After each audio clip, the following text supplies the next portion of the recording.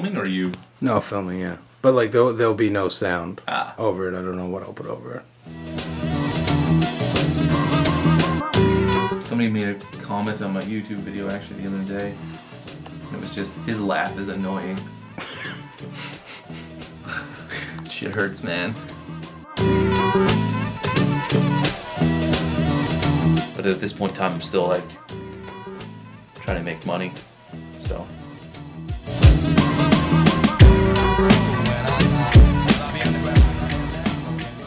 Were you into stand-up comedy when you were younger? Is that something you liked, or like what got you into comedy in general? Yeah, I'd say I liked watching stand-up on TV. I liked watching, like I watched Eddie Murphy, Delirious a lot, and Dennis Leary, and then I started watching George Carlin, and that's when I started really liking stand-up. And yeah, I always did like it, and it was something that always interested me to do. But you know, there's really nowhere to do it around here starting, but there was like an outlet for sketch and acting and stuff. So I did that, and then once I got to Toronto, I kept up with sketch because I, you know, just developed myself with it so much, and then eventually was, you know, saw stand-up as being the thing to start doing. So yeah, I always obviously really like doing stand-up, but yeah, it was just hard to get it going around here. Do you still watch sketch comedy at all, or?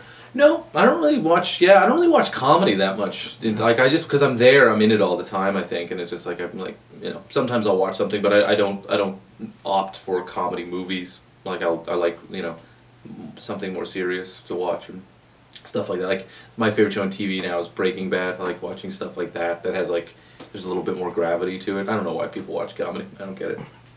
When you go to write a joke, are you, do you have the intention of making some type of social commentary or political commentary? Or? It's just, whatever, I think of that type of stuff more than, often than not. So, if I'm watching the news or reading the news or just experiencing things, doing things, and I see something, that's where my mind goes to, like, usually some sort of social commentary is more what I would like to do. But no, whenever I come up with an idea, I just go with how the idea goes. Like, it's not all, I mean, I'm trying to get, I'm becoming more personal, more autobiographical as I go through, just talking about personal experiences that I have and then relating it, you know, giving the commentary on that situation by making the idea that I have like the microcosm for, but this is what other people experience, and this is the generalization I'm making from that. You make yourself human, and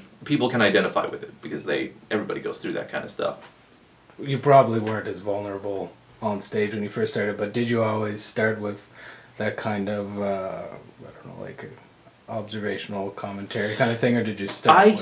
When I started stuff, I did, I think, start with trying to be more of a George Carlin type guy, where I would script out like this piece on, and I would talk about religion, and I'd rant about it, and nobody wants to hear a 22 or 23-year-old kid talk about religion. They just don't. Like, it doesn't matter what your points are, they could be extremely valid, you just come off like an idiot. Like, they're just, you know, yeah, great, but you're 23. What do you know? And it's a valid point. What, you know, I'm sure there, you know, I did know some things, but why, you know, why am I so angry? And I was forcing it down people's throats instead of being, you know, friendly and trying to like, hey, we're in this together, you know.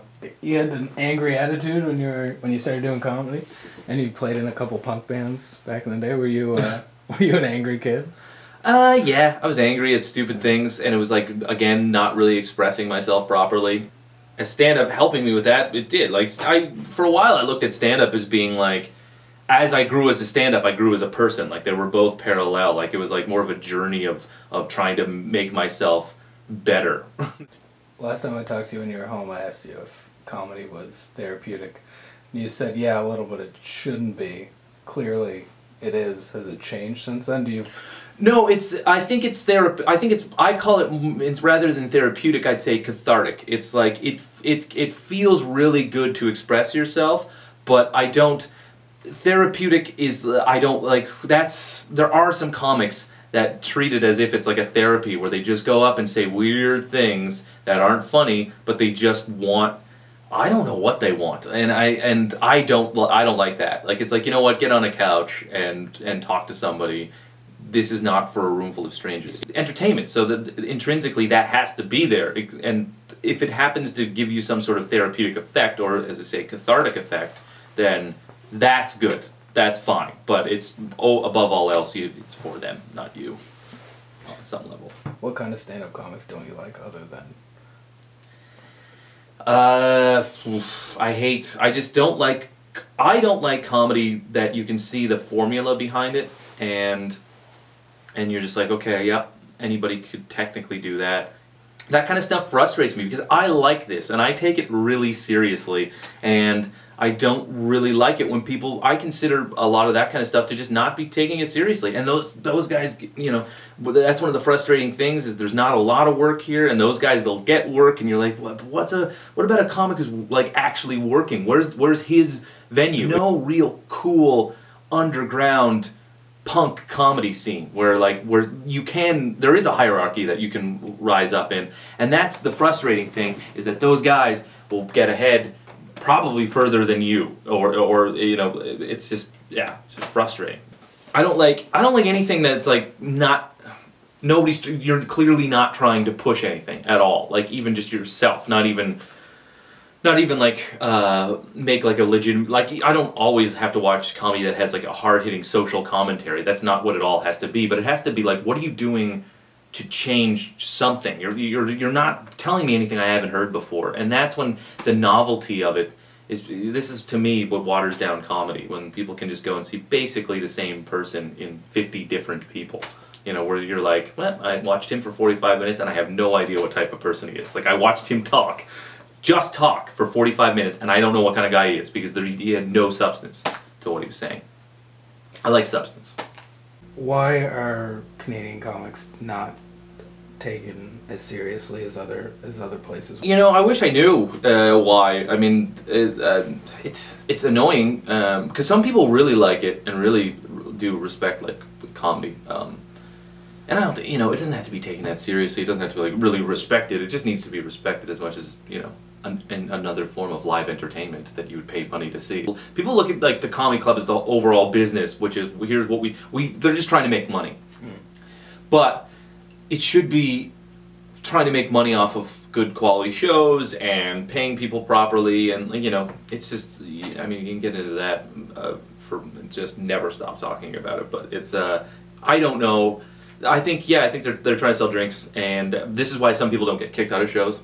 This is why there's some hecklers that stay in because, well, they're buying drinks, you know, like we can't throw them out. Like, we need people here. And you're just, what can I do? How can I even argue with that? Like, it's, yeah, I guess keep them in, and I'm leaving the country. Like, that's all I can do. Like, I'm not gonna stay here and fight for the change so that it gets better. Like, I'm out. I'm a coward and I'm leaving. I'm sick of it.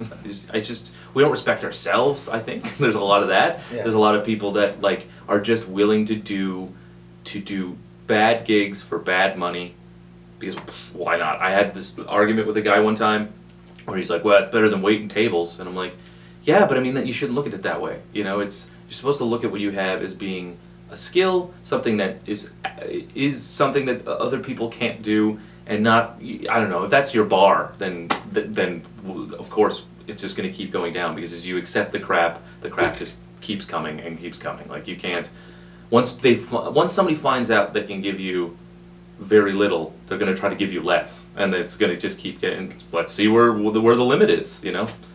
So, and if your limit is not waiting tables, then it's pretty low. So what are the big things that need to change in Canadian comedy, in your opinion? I don't know. Where do you start?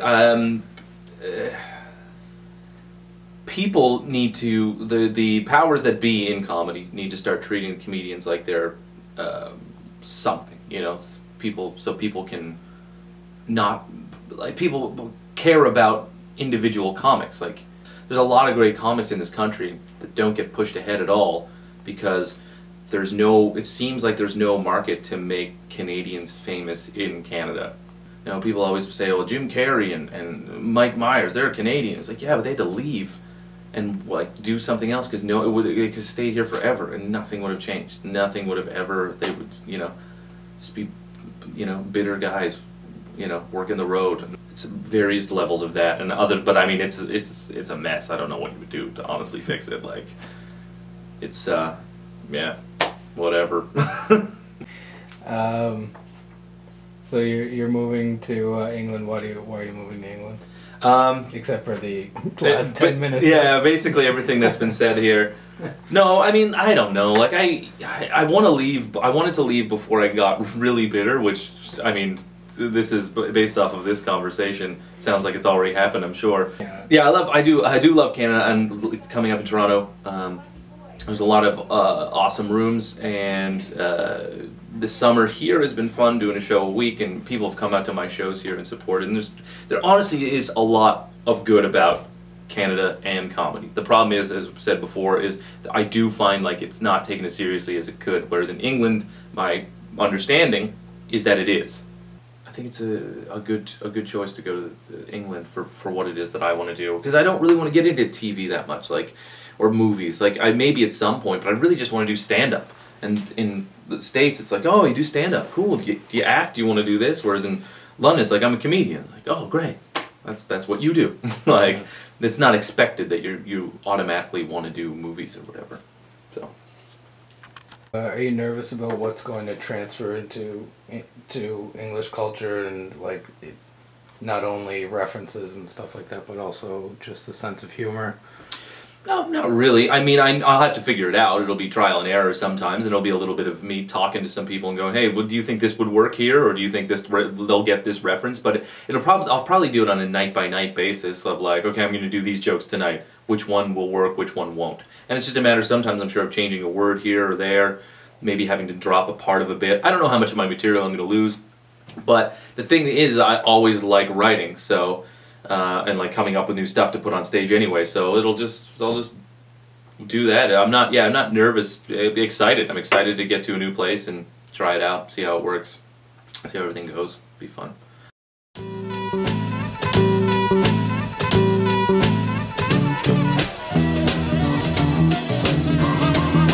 It's the fact that there's a picture of you right in the background of the interview. Yeah, it's kind of strange. It's not my idea. It didn't happen. It's a good looking man. I like that picture. Not a bad picture. I thought it turned out all right.